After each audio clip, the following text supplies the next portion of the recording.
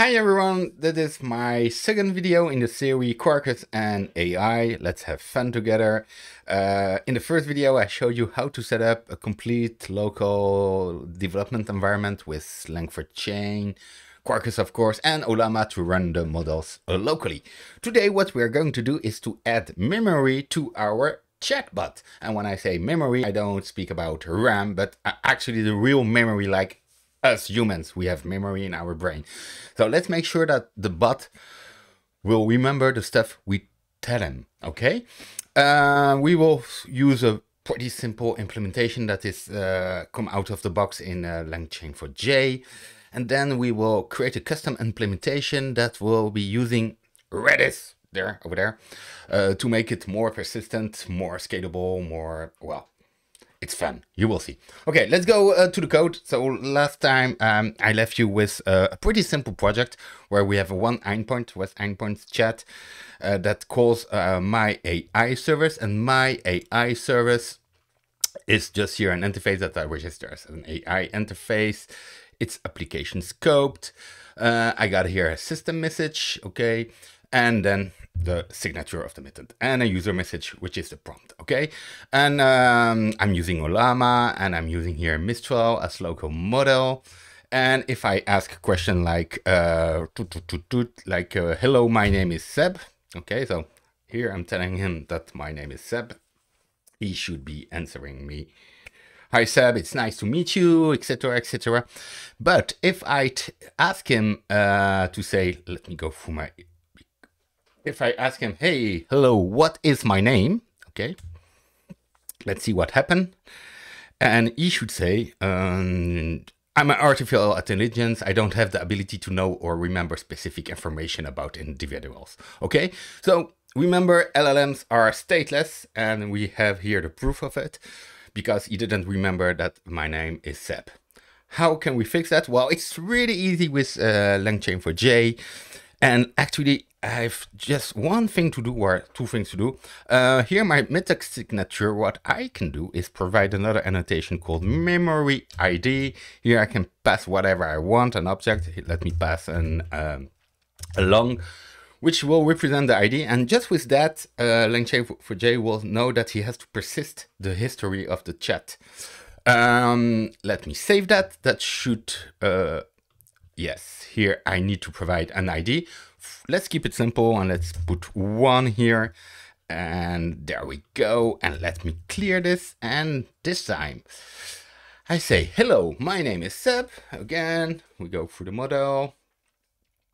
Blah, blah, blah. Hello, Seb, nice to meet you. Cool. And then I ask him, hello, what is my name? Okay. And this time you should say, hey, hi, Seb. Based on our previous interaction, I believe your name is Seb. You see, that's it. We have added memory to our chatbot. Cool. There are some tweaks. I go to the Lang4j or the Quarkus extension documentation to see how you can fine tune here. We're using a basic 10 memories, but you can have a moving window and stuff like that.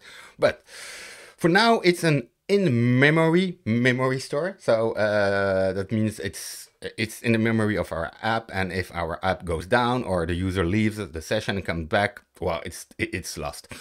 But there's an interface called the chat memory store that you can implement, and you can bring in your own chat memory store. So let's do one, and for this one, let's use Redis, because Redis is a perfect use case for that. You know, we have a key and we have a value, and we can put whatever we want in the value. We will put the conversation in there. Okay.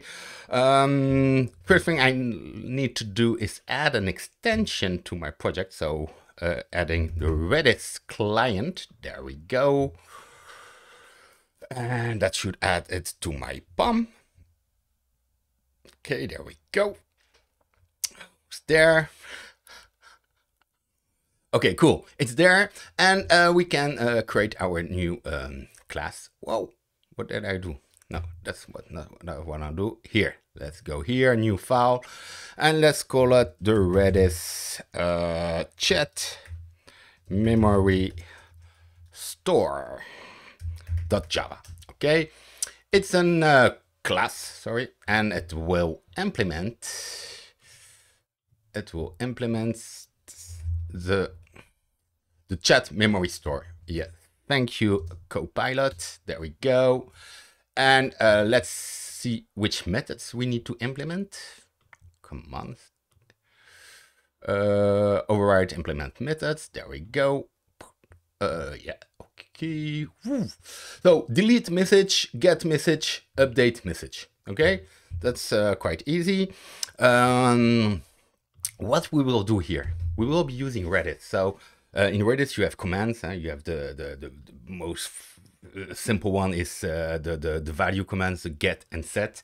Okay, you have sets, sorted sets, geo stuff.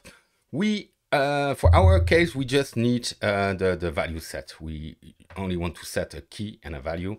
So let me do a private final. It's called the value. No, the value commands. There we go. Let me just check one thing over here. Okay, I don't want to mess around. Yeah, value commands, and this will take a string for the key. Okay, to keep it simple, I could put it along there, and a list of chat messages. There we go, value command, and then I need to manipulate the keys at one point when I want to remove the messages. So I'm adding the key commands here, and it's just a string, and it's a key command. Okay, and then I create my constructor. So public Redis store, and I pass here a Redis data source. There we go, data source. Let me see what Copilot. Yes, that works for me. Get value. Yeah, it's not. No, you were almost right, Copilot. That is this, and here I need to pass him. So the easy way of doing that, I need to pass a type reference. So I can do new type reference, and no, I don't want to implement it. I just want to say, come on, type reference. It's a list message, something like that. Let me close this here. No, that's it. Sorry. New value type reference.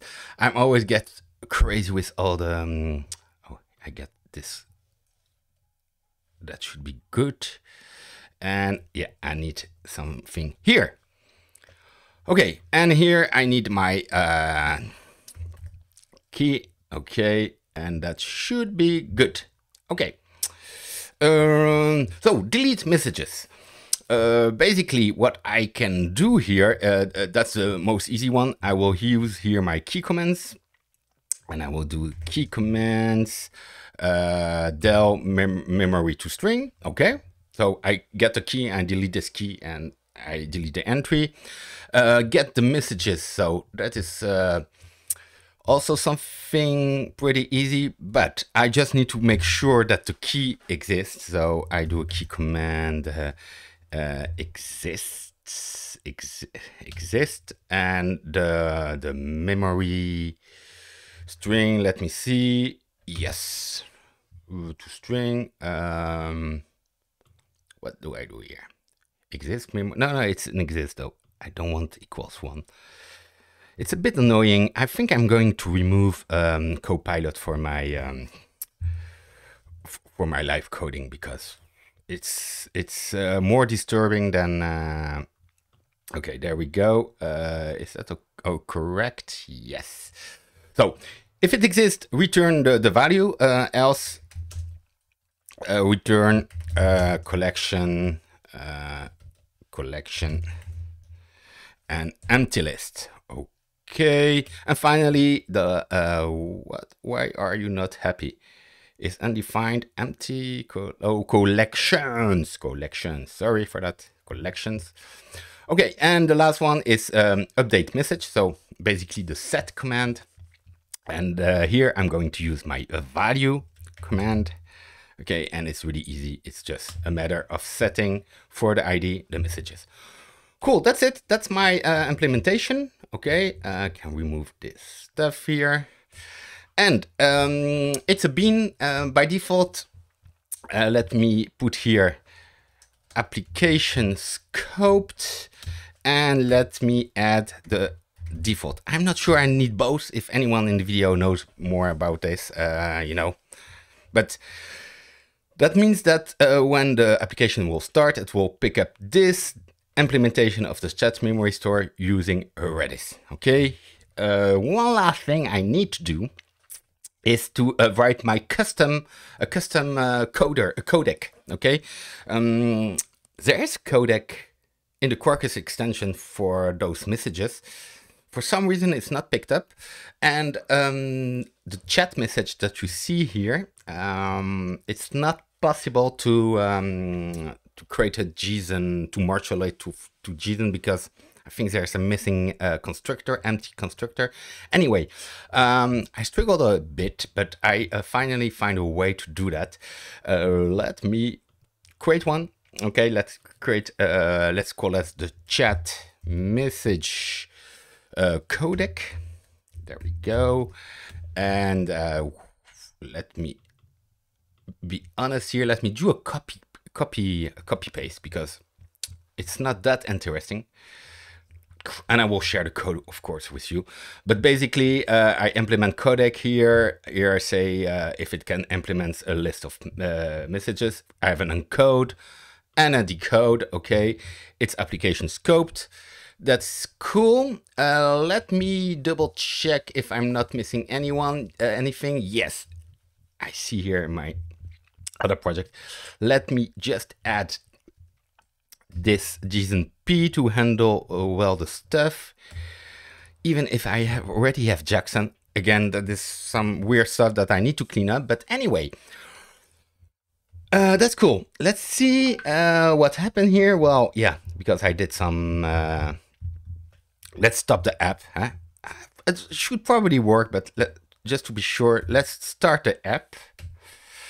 And what should happen, because I'm using Redis, he should spin up, there we go, a container with a Redis. Okay, so again, locally, I can totally test my stuff here. And let's try again to see if it works. So I go here and I will do my curl command again. Curl, there we go. My name is Seb. Okay. There we go. Maybe it will time out. I have some weird feeling that Olama goes in standby mode after a few minutes, something like that. Yeah, you see it timed out. Maybe something I can change. Anyway, this time, now it's worn up, you know, it needs to get hot, a bit like the JVM. Anyway, hi, hello Seb, etc. And now I do a curl where I will ask for my name. And it should still work, but the nice thing here is, hi Seb, the memory is stored in Redis. How can we check that? The error that we see here is the timeout, so don't really worry about it. Let me just go here to the dev UI, dev sources, and I get my Redis here. So if I do, if I come back here, and I do a Redis. I connect to my Redis here. Okay, and let's get all the keys. I got one key 1. Okay, for the one that I passed in my method. And if I do a get 1, okay, I can see here my my history. Okay, if I chat again, so you can see here there's some discussion. If I do another curl here, I say let's say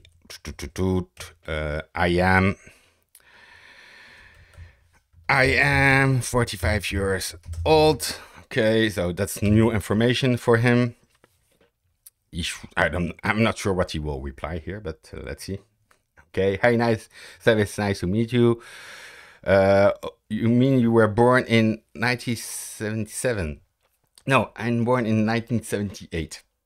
But yeah, it's an LLM. If I go here and I ask for my key again, I should have here the information about me being 735. So it's working. The great thing here, now it's using a Redis as container, but if you're using an external Redis, and I will provide you a link in the description where you can get a free Redis at Ivan, no credit card to ask. But the nice thing is if you go away, and you come back the next day and you provide the same ID, you can continue the conversation. Okay. About the ID itself, for now, it's really, I didn't implement it. If you remember here, I just pass a 1. The code that I will check in is a bit more advanced. Actually, I'm using the increment command in Redis to, if there's no ID, I increment that and stuff like that. But anyway, here I got my chat memory store implementation in Redis, my chatbot as memory. So we are all set for the next step. Maybe next video I will implement this ID stuff, and we will make the prompt a bit more sophisticated. Now it's just a string. We will create a structure that will give us way more fine-grained control on how we want to manage our chatbot and our conversation. Let me go back here to the main screen. Yay! So that's it. A blog post should follow after this, and until then, please stay safe, have fun, subscribe to my channel, put a thumbs up, put comments. It's always great to read those. And I wish you an awesome morning, afternoon, whatever, wherever you are. And see you soon. Bye bye.